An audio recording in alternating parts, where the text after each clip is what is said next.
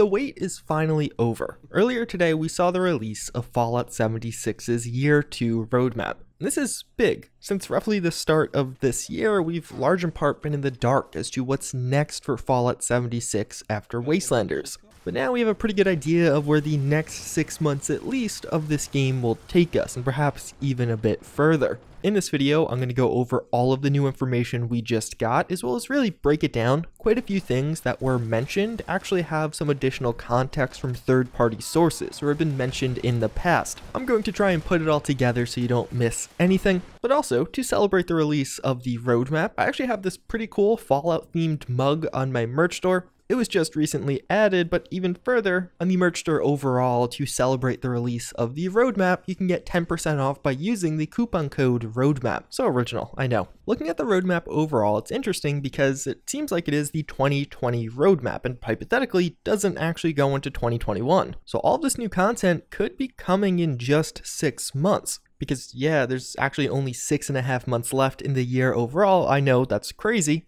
And based on this, it would mark a really packed year for Fallout 76, significantly more active than we saw last year. And I gotta say, I absolutely love the design Bethesda used with the roadmap. I thought last year's was awesome, but this one too was just really cool. Just aesthetically, I found both of them to be quite pleasing. There's a lot to break down with this, but starting things off, let's just look at what's coming to Fallout 76 in the near future, this summer. One of the big new additions with summer is seasons, and it'll take a while to talk about that. So let's first go over some of the other things that are on the way. We can see that legendary perks are coming, here simply described as new high-level perks. One of the things you'll notice with this roadmap is a lot of the things are kind of vague. We don't have the same written descriptions like we got last year, or even concrete dates outside of just summer, which summer again is the first phase of this one. Legendary perks, fortunately though, is something we've heard a lot about, basically been hearing about it for a year now. And although the system has received some redesigns, functionally what this will do is make it so every 50 levels, and that is starting at level 50 of course, you can pick an additional legendary perk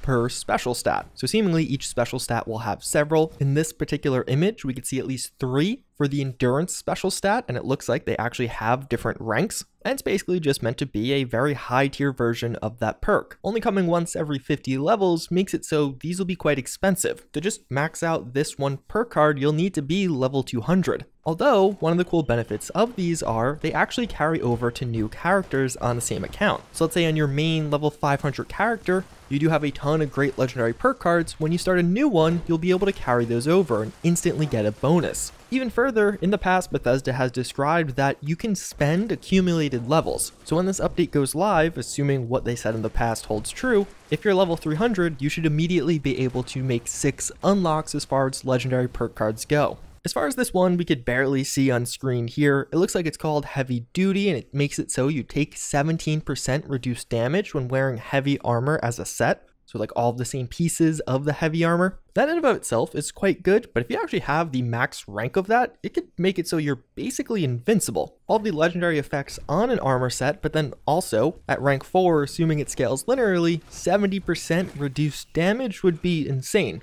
And assuming the blue coloring here is actually representative of the endurance special stat, not just random, it would make this legendary perk system pretty interesting in that you actually have many and difficult choices to make. Most of us aren't going to be several hundred levels in rank right now because that's just hard to get to. So you'll really have to think about which perk card and for which special you actually want. And this will incentivize starting new characters just to hit level 100 because it's much more easier than going from 200 to 300 to 400. Next up, we do have public teams, this being the ability to find teams with ease. Bethesda actually expanded on this in the AMA, describing how it would be a new team system somewhat similar to a public looking for a group system, wherein team leaders will appear on the paper map, seemingly so it'll be obvious, hey, I could just join this guy and party up. And there'll be additional incentives to play as a group, and you'll even get buffs while playing events in a team like this, or during other things like dungeons or questing. It's not totally clear just based off this if all of those ideas carry through, but considering the AMA was only a couple of weeks ago, I would assume most of those are holding true. Then we do have a colossal problem. We've heard quite a bit about this one, and it's basically going to be a way to spawn the Wendigo Colossus with a nuke by nuking a particular area, that area being the Monaga Mine. Although, despite that being the extent of many people's knowledge, there's actually a lot more to this. It is described as a new legendary boss event, and that is very much so true. So the short, non-super spoilery version of what we know from data mines, is that you're going to have to do a short quest, and then after that, when you nuke the Monaga mine, you will spawn a named Wendigo Colossus that is actually stronger than the typical Wendigo Colossus. So think of it more like a Queen Colossus rather than just a typical Scorched Beast. If you don't want to hear the spoiler part from the data mines, you can click ahead here. But from data mines, we know that first, you're going to have to do something known as something sentimental, a new mini quest to go along with it. The Fallout Wiki right now basically has all these steps broken down, but we'll have to find a way into the Monaga mine because an individual, Maggie Williams, has asked us to retrieve her father's pocket watch, which was left in the mine, but then it all came crashing down. To actually get into the mine, because in-game right now that's not something you could really do, you're going to have to launch a nuke on the area because this will remove the rubble so you could actually enter. From there you could actually go in the mine, get the pocket watch, except the way you get the pocket watch is you're going to have to kill a Wendigo Colossus. The Wendigo Colossus being Earl Williams, the father of Maggie. So you are in effect fighting the mutated Earl Williams, who is now a Wendigo Colossus. But even the fight is going to be a little bit different. Basically, this Wendigo Colossus is going to go around to 4 different meat piles to heal himself. So one of the parts of the fight is you could put irradiated dynamite in the meat piles to damage him and stop him from healing. But if he gets to all 4 meat piles, it's described how he'll get angry and perhaps get some buffs to do additional damage to you if you don't finish him off quick enough. So the fight would get harder as it goes on. He'll drop some unique items as well as the pocket watch, then he could return it to Maggie and have some choices about how you want to handle the situation. So this all sounds really cool. I'm really happy to see this type of event get added in. It's kind of unique. Although, one of the interesting parts about this is it's not totally clear if this is a permanent or temporary addition. Considering how much work it seems like is going into this, I assume permanent, but in the roadmap, when Bethesda describes this, they compare it to the Treasure Hunter event as well as Meat Week and the Fosnot Parade. All of those are temporary events. So maybe a colossal problem will only be available for a week or maybe only a month. Although outside of that, as I mentioned, we'll also see the return of both Fosnot and Meat Week. We had these last year. Although we know that Fosnot is getting some changes and upgrades, hopefully we'll see some new masks, and we know there'll at least be some new Atomic Shop items around this, but even further, some new drops from the event. Like the Marine helmet is reportedly going to be something we can get from this event. So hopefully there'll be some additional incentive to complete it for this year outside of just enjoyment. We don't really know if similar changes will come to Meat Week, if it'll have new or different rewards or any twist on the event, but that's something else to keep in mind. They list community challenges here. I assume this is going to be like Project Clean Appalachia, where if the player base as a whole completed certain milestones in a certain amount of time, they would get rewards from Bethesda, which actually seems pretty cool. It was a fun event to participate in, and the community really did band together, killing something like 26,000 Scorched Beasts in just 24 hours. Although one thing that is interesting, there are a couple of things not listed here. From the old roadmap, we know that in the next week, we're getting Backpack Vanity updates, which we still don't exactly know what that is, as well as the Treasure Hunter event and Allied Dress Up are all seemingly right around the corner. But then we transition to the big thing on its way to Fallout 76, that with seasons as well as some overhauls to the challenge system of the game. And although this is the big thing coming in the near future, it'll now be a permanent addition. We'll see it all throughout the rest of the DLC cycle, not only this year, but seemingly subsequent years also. Bethesda describes this new seasons concept as basically a season pass or battle pass for Fallout 76. Similar, but also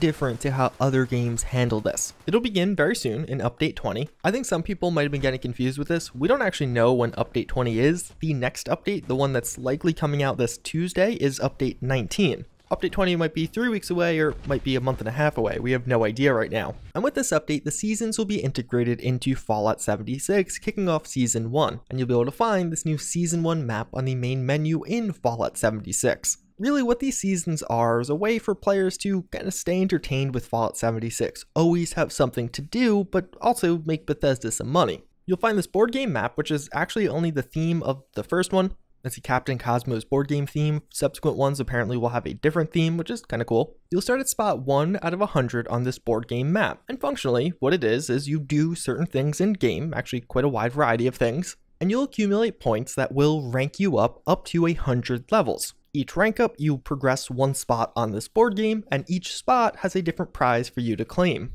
The actual way to rank up is by accumulating score points in game, and we can see in this little image that at rank 5 it'll be 1,000 score points. The predominant way you're going to earn score points are by completing daily or weekly challenges. So of course, these are already existing aspects of Fallout 76. Right now, many of the daily or weekly challenges will award you atoms, but with the seasons integration, this will change. So now instead of earning atoms, you'll earn score points. But even further, the actual theme or what the challenges require of you will also change somewhat. It's going to be more focused around maintaining that natural gameplay loop. Right now, some of the challenges might be take a picture in a nuke zone while naked. Difficult and abstract things that you wouldn't do unless you're doing it for the challenge. Conversely, once this update goes live, it'll be more natural things. Kill a legendary creature, level up 5 times. Things you'll probably be doing in your traditional gameplay loop. And it also seems like they're going to be increasing the number of challenges we have on a daily or weekly basis. Although an important note, the lifetime challenges will still be there, and they'll still give those hyper low atom rewards.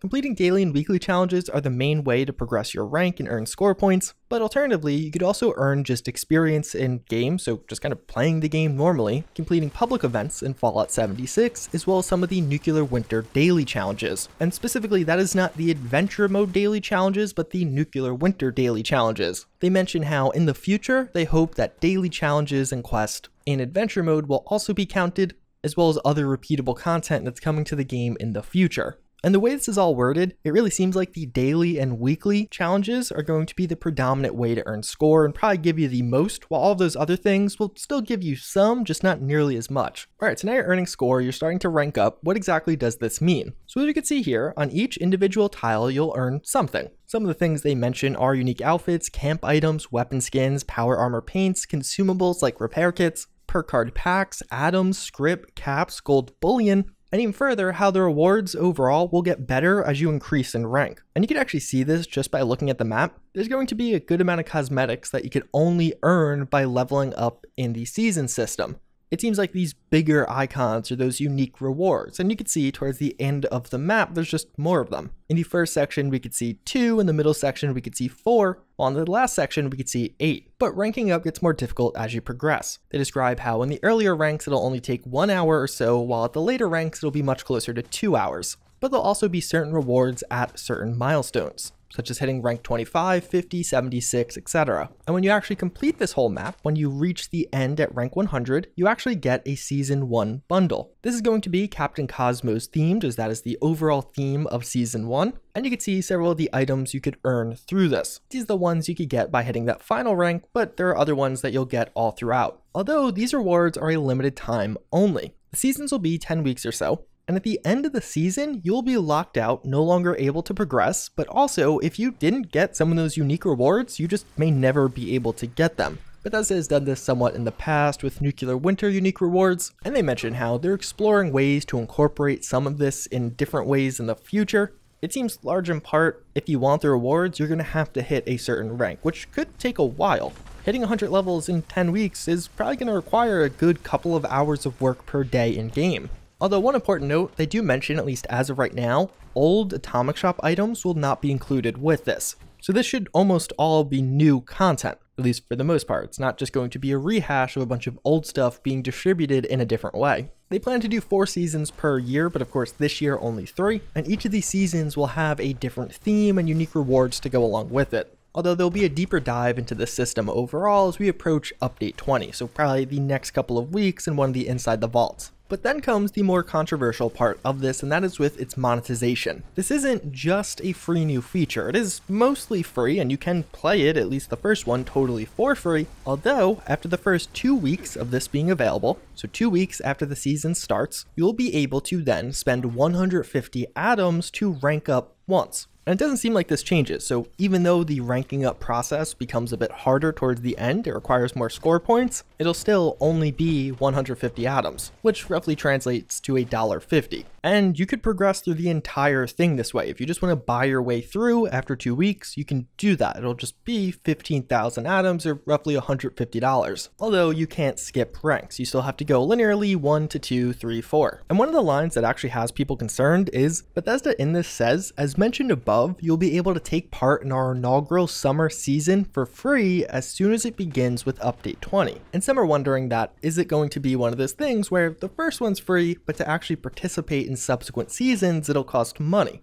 Thus far, it hasn't been confirmed one way or the other. I imagine if it will be free for all seasons, they'll kind of specify or clarify, especially if a discussion around this really blows up. Although in the past, like when talking about Wastelanders, they constantly referred to it as a free update because I think some people just thought it would be a paid DLC, and they might just be overusing that word even though it doesn't actually mean future seasons would be paid. Frankly, I think that would be really dumb, and there's enough monetization in just the quick rank up. Which, speaking of, that quick rank up is pretty interesting, because that of course now does hypothetically mean for 150 atoms at different points, you will have access to buy a lot of things in game. The typical stuff you could find in the atomic shop, like some of the weapon and armor skins that are unique to this season, but of course also caps, gold bullion, script, perk card packs, etc, all of the things you could naturally get through this. So in turn, with that pay to advance mechanic, it's also probably the most pay to win mechanic we've seen thus far. But of course, one of the other big parts around this is the changes to now what will be legacy challenges. Since challenges no longer award you atoms, but rather award you score, you're almost getting less choices as a consumer. You'll be receiving less atoms overall via this system, as far as raw atoms. You'll roughly be getting the same amount of content, in the sense that you'll at times be unlocking things like skins that you could typically buy for atoms, and at other times perhaps even just getting a small amount of atoms themselves. But you do lose some of that autonomy. You're not just having, let's say, 1,000 atoms in your account at the end of a month. You might have a couple hundred atoms as well as 5 new skins that you may or may not want. And in that regard, it's not totally clear what value is associated with some of these other rewards. How many gold bullion are you going to get? How many atoms are you going to get? Those will be important factors in determining the value of this overall and how high it could get towards the end. But really with this system, it's going to be another way for Bethesda to have consistent revenue. And actually revenue where users are buying atoms themselves. With Fallout 76 right now, from time to time, something really cool would pop up on the atomic shop, so many users who banked atoms from doing challenges would just drop their atoms then. Now, that's not really going to be a thing. Rather, as the season is coming to a close and you realize, uh-oh, there's still a ton of cool rewards that I'm not quite qualified for, users will probably go out of their way to actually purchase bundles of atoms as well as spending whatever they have to get to the end. Like Bethesda showed off before, at the end there is a cool bundle you earn and only earn once per season as per that season, unique items from the season. If you're at rank 95 on that final day and it's just not feasible for you to actually get to the end, you'll probably just pay your way there. Or I'm sure most people who got that close, did that much grinding already, would just buy their way to the finish. I would bet just due to the psychological framework of this one, it's going to really generate a lot of atoms for Bethesda. A lot of people who will do a good chunk of the grind but not be able to finish it in time. Or even further, people who like collecting things in game and don't want to miss out on some of these limited time rewards. We saw in the past how involved in the grind people have gotten as far as Nuclear Winter awards, that were only limited time, especially when it comes down to the wire. And one of the other important notes around this, it is yet an additional grind to just consistently be there with Fallout 76. Going the free route, you'll have to play the game a couple of hours each day to rank up at a consistent rate. Bethesda mentioned how rank ups towards the start are roughly 1 hour, towards the end roughly 2 hours, 100 rank ups in total, so let's just say hypothetically, it'll take you roughly 2 hours per day across 70 days to actually max this out. Now for me, as far as my personal opinion on this goes, I honestly don't really mind it. I know there's definitely going to be some controversy around this, especially if future seasons do have an initial entry price, which I think is dumb and Bethesda shouldn't do. I don't agree with that. But in its current form, how there is a free way to do this or a non-free way to do this, I think a lot of people will just kind of enjoy it. It does somewhat solve that endgame problem, as now you're just consistently going to have something to work towards. And especially as you get to the end, there's going to be a lot of skins or cool cosmetics that people will want. Large in part, the content via this is either minor, just a few script, gold bullion here or there, or it's just things that were already on the atomic shop. For me personally, I just don't see myself completing these seasons. I'm not going to grind endlessly just to get this one skin that's only available for a limited time. If this is one of those features Bethesda is integrating to keep hardcore fans playing on a daily basis and happy with something to do, but also generate some income to actually make cool new feature additions and storylines for the game, I'm kind of okay with it. It definitely is one of the more tame additions as far as additional microtransactions, at least based off our understanding thus far. This is one of those things that really doesn't take that much away from the game. You will have less atoms that you could play with if you were somebody who grinded out those daily challenges, but otherwise you could completely ignore this, just play the free new updates, and the game will basically be the same as it is right now. You will only be missing out on some limited time cosmetics. And that of course is assuming the only unique things from this are cosmetics. There of course are things like gold bullions, but you could get them the other way. So I think for me at least, it'll be something I mess around a bit with initially. I'll play it as I play some of the other updates to the game, but I'm not going to pay my way through it or sit here daily just to get that one skin at the end. I don't really care that much about cosmetic skins in the game. And overall, I think it'll be a good addition to the game. It does kind of shift the direction of the game slightly, but again, it is completely ignorable, and I think it will really cater to some of those more hardcore players, and those who just want to pay their way once they get to the final stage and can't be bothered anymore. So that's just the summer and the initial update. All the stuff we could expect in the next couple of months. After that, we're also getting a fall and winter update. This will come with resets to seasons, but even further, quite a bit more. It seems like the core focus of the fall update is going to be one wasteland. If you're not familiar, one wasteland is basically a renormalization of all enemies, and we see here their loot also. So let's say you're level 1 and then you're playing with a level 50, both of you will do roughly the same damage to that enemy. It'll be scaled to your individual levels on your screen, so it'll be much easier to play with friends. If you're clearing through an early region with one of your low level friends, it's not like any of the enemies will be low level anymore. They'll all be attuned to your level and also to his level. I personally really like this. I think it'll be a good addition to this multiplayer Fallout and probably should have been here from the start. One of the odd things to me though, it feels like this should have came with Wastelanders, because right now is when you're getting a lot of people playing together. And nothing about these summer updates really make it seem like there's going to be a huge wave of new players like we just saw. I would imagine Wastelanders probably brings the single largest wave of new players, where subsequent DLCs will have a lot of returning players and some new players, but not even close to that initial wave we saw with Wastelanders.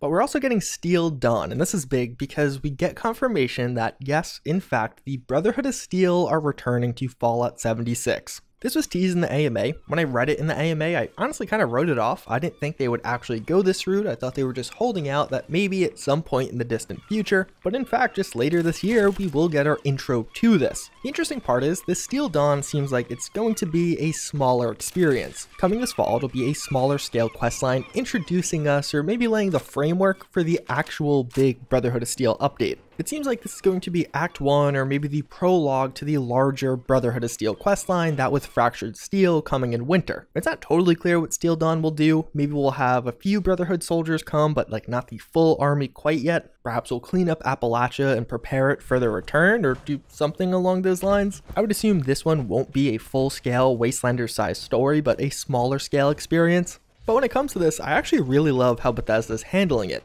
Having one more introductory quest that comes out in fall, and then a few months later having the large, massive questline involving the Brotherhood. We'll get to see the progression and actual changes in the world, and likely as a result of us doing something in Steel Dawn. We also see daily ops for the first time, and it simply is described as earn scaling rewards. We know daily ops are going to be dungeons. This was actually mentioned by the project lead on Twitter. Back in the AMA, they described something that may be this. We're actively prototyping a system where we'll be incentivizing certain dungeons to be played on a rotating basis for unique rewards. It also seems like daily ops will be something that's timed. On the winter part of the roadmap, we can actually see the daily ops with a little timer on them. And overall, based off what we hear, it seems like it's basically going to be the Vault 94 Vault Raid, but a different take on that. And I'm really happy to see. It would be cool if these daily ops take place, let's say, each week in a different dungeon in Fallout 76. Or maybe even we see the addition or reopening of Vault 94 or other vaults with a different flavor, different themes.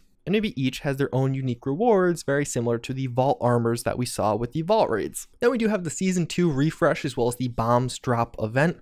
Season 2 has a nuke symbol, so I thought, hey, maybe it's going to be a nuclear-themed season, but so does Season 3, so perhaps that's just the placeholder symbol they're using. But as far as bombs dropped go, I have no idea. If this is going to be another limited time event, probably involve nuking something, I guess, but at this point, it's literally all high-level speculation. And then last but not least, the big one, the full return of the Brotherhood of Steel with Fractured Steel, coming this winter. For all of this, we don't actually have concrete dates, just summer, fall, winter. And although this roadmap is titled the 2020 roadmap, I do really wonder if the Fractured Steel update is coming in 2020. Or is it going to start at the end of 2020 and carry over into Q1 2021? It'd be really cool if all this new content comes out in 2020, right at the end, perhaps November or December. There really isn't a huge time frame as far as winter goes in that season, but if they manage to get all of this out in just the next 6 months, it'll be a big deal. That'd be a lot of content for this game, and a lot more than we've seen in the past. As far as this new Brotherhood of Steel quest, we don't know much about it. It seems like this will be the next big quest line for Fallout 76. They mention how the Brotherhood of Steel will return to Appalachia in search of new technology, and how this will bring new NPCs, additional quests, as well as allies. And of course, how it's going to be a continuation of Steel Dawn,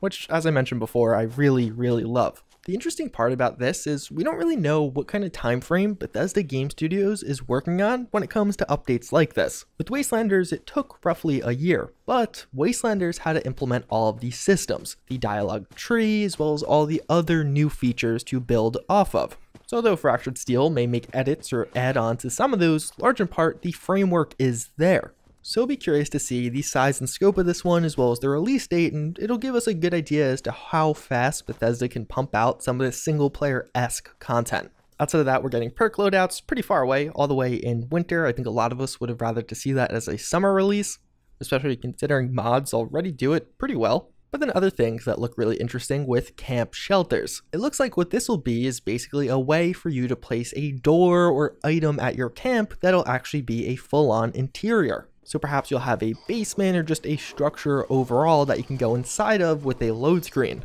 What this means though is, hypothetically, you could build a lot more on the inside of this, hopefully making the camp budget a bit larger for you, but even further giving you more in the way of customization, because you could change things on that interior that you couldn't typically change in the outside world. It might make it sometimes a little bit more obnoxious going to camps. You're going to have to fast travel there, get the load screen, but then a second one to go inside, but this should hopefully be a big update to the system and a really healthy one. Expeditions is another one we really don't know anything about, just new repeatable missions. It sounds cool. I have a feeling Expeditions might be one of the things the Brotherhood of Steel bring for us. Perhaps it'll be the daily quest equivalent for the Brotherhood of Steel DLC. They come to the area and then they'll send us on expeditions to get things, and as a result we can get unique rewards. Although when it comes to that content, it's very far away and it's all speculative. And then outside of that, of course, we have Season 3, new daily ops, as well as the Holiday Scorched Return, another one that we saw at the end of last year. So overall, as far as the roadmap holistically goes, I actually found a couple of things interesting. One of the first things, there are things coming, or seemingly coming, that are just not on here. We saw no mention of pets. Apparently respecking was planned, or at least in the AMA they mentioned it. Multi-factor authentication, although that one's not surprising. It's not as attractive to put on a roadmap. They mentioned event system changes, so if you don't get a hit on a legendary enemy, you can still loot the legendary, but even something like a new multiplayer mode or updates to Nuclear Winter, the Battle Royale mode. I assume there'll be something as far as that mode goes, but I'm just really surprised we saw literally nothing here, unless one of those obscure or mysterious events actually is in fact an update for Battle Royale. I really want a Base Wars mode, and I was really confident we would see that on this, but I was totally wrong. This does seem to implicate that the Bethesda Game Studios Dallas studio is no longer working on 76, but rather fully on Starfield now. They were the people to make Nuclear Winter, and if they were working on something big, I suspected a new multiplayer mode, we would have basically seen it here. I'm actually really excited for the future of this game. As far as the season stuff, as I mentioned before, it's cool. I think it's a healthy addition. It'll really make the game more fun for select users, but it's not something super appealing to me. It is interesting is now there are additional grinds for Fallout 76, not only the gold bullion grind, but even further, you're going to consistently have a seasons grind. It's incentivizing players to either buy items to get through it or play on a regular daily or weekly basis, because you have to complete those challenges on a daily or weekly basis. I also think it's interesting how that'll just always be in the background. We don't know exactly how many new things are coming with this, but even just based off that little list I made earlier, we saw 14 new items that seemingly are all new unique cosmetics that you could get as a result of Season 1, as well as some of the ones as the final rewards. There's going to be a good amount of new items Bethesda is going to have to make just for the seasons, and then in addition they still have to maintain the Atomic Shop. A lot of work's going to go into this overall, so it'll be interesting to see how that balance changes. Will the Atomic Shop see less updates because more content's going to seasons? The seasons kind of are an Atomic Shop in a way, just a free alternative, or has a free alternative. I like that they're bringing back the Brotherhood of Steel. I would like to see them explore some of those older factions also though,